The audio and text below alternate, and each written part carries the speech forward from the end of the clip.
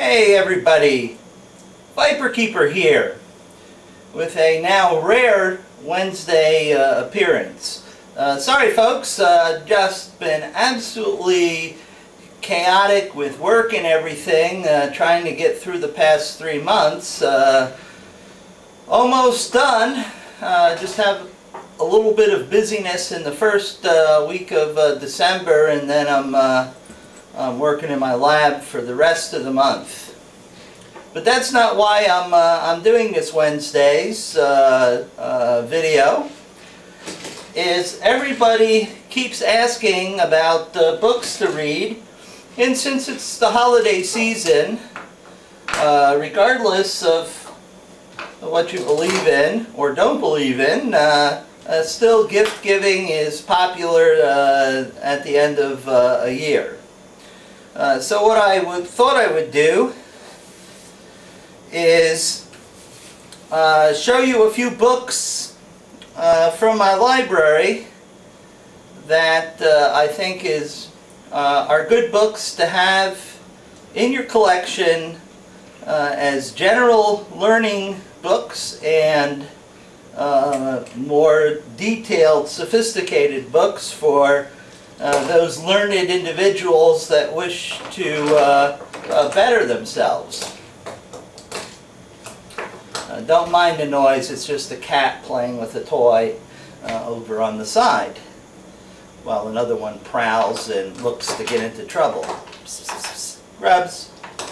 Hi Grubs! Looks like Grubs is going to make her way over here.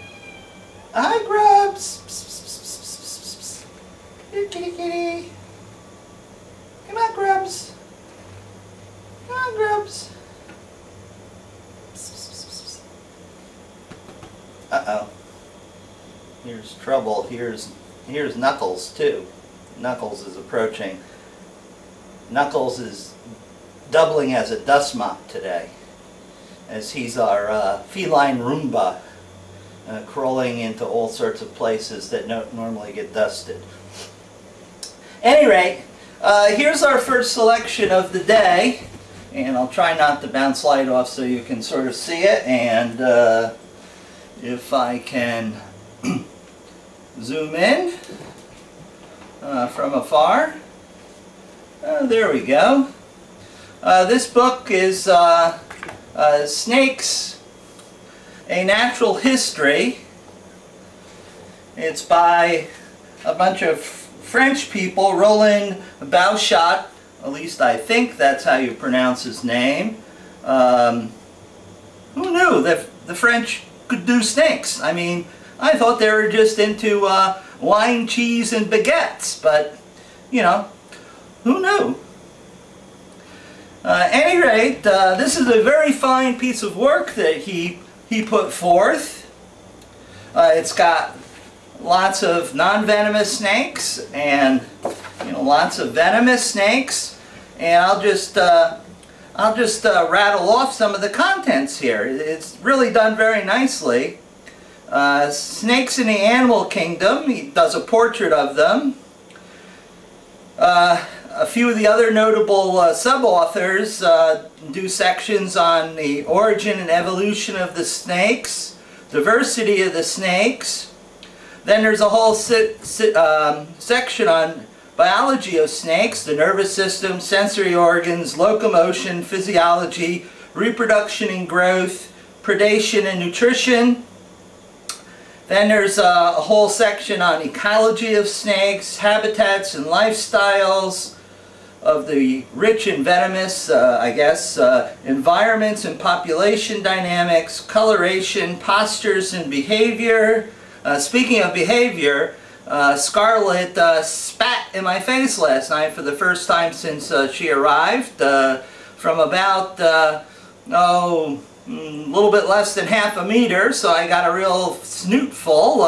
Fortunately, we never trust spitters, and I was wearing protective glasses, so my eyes were saved, although I did have to go and wash my face off and change clothes. That's one drawback that I don't like keeping spitters. That's one of the reasons I don't, is because even if they don't get the venom in your eyes, it gets on your skin, you inhale some of the micro droplets, and essentially what it can do is it can sensitize you to snake venom, so not only is the venom toxic in its own right, but your body becomes allergic to it and can send you into anaphylaxis, which can kill you much faster than a snake venom. But at any rate, that was just a side point that I thought I would include. And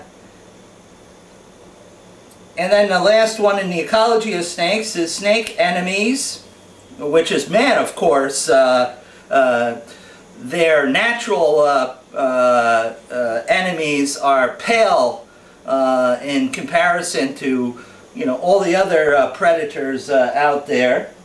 And you know, man certainly is you know, the enemy of most wildlife on the planet, including themselves, but that's a whole different issue. Hey! Hey, you dust mop, what are you doing? And then there's a chapter on snakes and man, mythology, snake venom and pharmacopoeia, commerce, legislation and protection, a bibliography including a common and scientific name index, which is very valuable for you folks that don't subscribe to the Latin names. So it all sort of puts it together. Very nicely illustrated, lots and lots of pictures, very nicely done, just a fantastic book. And what I'll do is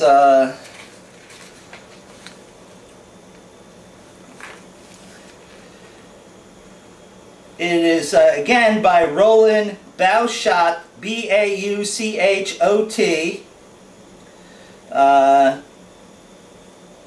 It's the ISBN number 0-0869-0654-5. The publisher is Sterling Publishing, Park Avenue, New York. Now don't email me and ask me to repeat that. Just play the video again, folks, and keep a paper and pencil handy. Okay, so this is a fantastic basic book with great information. You know, okay, it was published in 1994, but you know, the basics is the basic. You know, you still have to learn the basics in order to move on to the advanced stuff, and this definitely has it all. Hey, you marauders, what the heck are you doing? We're about to have a kitty battle here. You can see Grubs and you can see Knuckles. Hi, Knuckles. Hey, Grubs. Oh, Grubs is still skittish. Oh, there goes Knuckles too. Okay. That's a very basic book. Now, if you want true-to-life stuff, you can check out this true story about Joe Slowinski, who was a herpetologist who was bitten by a crate because he mistook it for a crate mimic. Was bitten on the finger in the remote areas of Myanmar, it used to be called Burma, and was out in the sticks in the middle of a monsoon. Medical help did not arrive. His party tried to keep him alive by providing him artificial respiration, but ultimately he died. Helicopters couldn't come in because of politics and weather. You know, it's an interesting story how even the experts screw up. The book is written by Jamie James, and it's has you know, a wealth of information about Joe and his life in science and all the human frailties. This book is called The Snake Charmer again by Jamie James. Subtitle, Life and Death in Pursuit of Knowledge. It's published by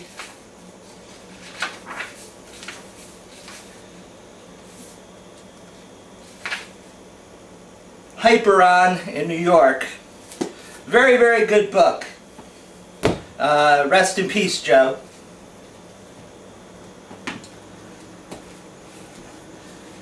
Here's another great generic book. Dangerous Australians. Besides, Brian Fry and his current craziness. This has got all the nasty critters in Australia. I picked it up when I was going on expedition to Australia because, like I said, when you're out in the field, if you don't have the knowledge packed away from reading it in a book somewhere, you can't so easily dial up the internet to look something up or email Viperkeeper, hey, there's this brown snake hanging off my nose. What do you think it is? What should I do? You got to know these things. Very nice map. Inside are our friends, the snakes and the funnel web spider, elapids. Well, of course, Australia and elapid are one and the same. Let's see, what else do we have here? Oh, we've got the crocs. The good old salties will chew your ass off, literally. The box jellyfish, so we got coelenterates and cephalopods, the octopus that is, sharks, even Viperkeeper stays away from sharks. He knows when his ticket is punched. Death adders and all sorts of cool stuff, including some more of the spiders, the redback, fiddleback spider, which is a lesser known, the Australian scrub tick, which is a paralytic tick. It secretes a neurotoxin and can actually kill you. Very cool little sucker. Oh, and our favorite thing, leeches. They're not going to kill you. They just want to suck your blood. Okay. And then centipedes and cool stuff like that. Wasps and bees. You got to watch out for those bullet ants in Australia. Those things are called bullet ants because people say that it's like getting shot. But I haven't been shot. I'm working on that. And that's hard for me to imagine, but it's got to be painful. And then the marine creatures and all sorts of cool stuff, including first aid and all sorts of neat things. This is a Murdoch book. It is compiled by the editors and writers of the Living Australia magazine.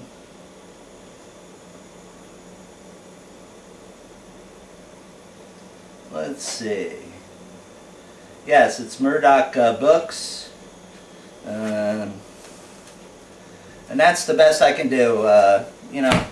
Amazon or something like that will have it. Let me put my little map here of the sitting area. Now these are fantastic. Now these little books, part of the Chamaria series, are just fantastic guides to particular regions of snakes. You can't get more detailed on the animals. They even have a key to the species, and unless you're a real biologist, you don't know what a key to a species is, but a key to a species basically tells you what physical attributes to look for on the snake to be able to identify it if you have an unknown snake. So it basically says, in each, basically it's a process of elimination. It says, just for instance, ventral broader than long, then you go to section 8. No broad ventrals, you go to section 2. Nasal and ocular scales line with mouth, go to 14 scales around the mid-body, go to section 3. Nasal and ocular scales do not line in mouth, 11 to 36 scales around mid-body go to section 4. So what this does is it allows you to do a process of elimination to come up with, reduce the number of possibilities of what snake you're actually dealing with. Hi, Knuckles. And, you know, it's got colubridae inside, it's got, you know, every snake that's found in the Pakistani region, including our friends the Russell's vipers and the trans-Caspian soft scales, the Echis multisquamatus, you know, doubtful species of Pakistan, which, you know, may or may not be found there. They're just not entirely sure. This is a well-done book by Muhammad Sharif Khan, a famous herpetologist in Pakistan, with lots of very nice pictures of snakes and stuff. And here, check this out. This is really cool. Look at those guys. They're non-venomous saw-scale mimics. I bet they have a behavior that they saw-scale to try to fool people in threats and to leaving them the hell alone. How cool is that? You know, you'll see all sorts of snakes that you've never seen, and then it talks about their natural history and characteristics. Again, it's a guide to snakes of Pakistan.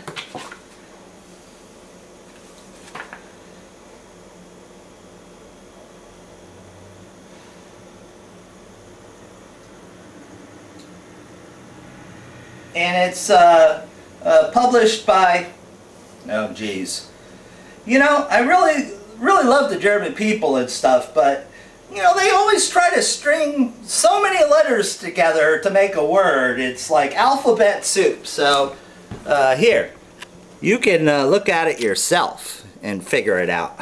I'm not going to say it. So that's the publisher information if you would like to order that. Holy cow, I've blabbed for a long time. I might have to cut this. What I'll do is I'll slice and dice it into 2 parts. I received no compensation from any of the authors or publishing companies. I just did this as a service to my viewer community so they can get these fine books themselves. That's my disclaimer.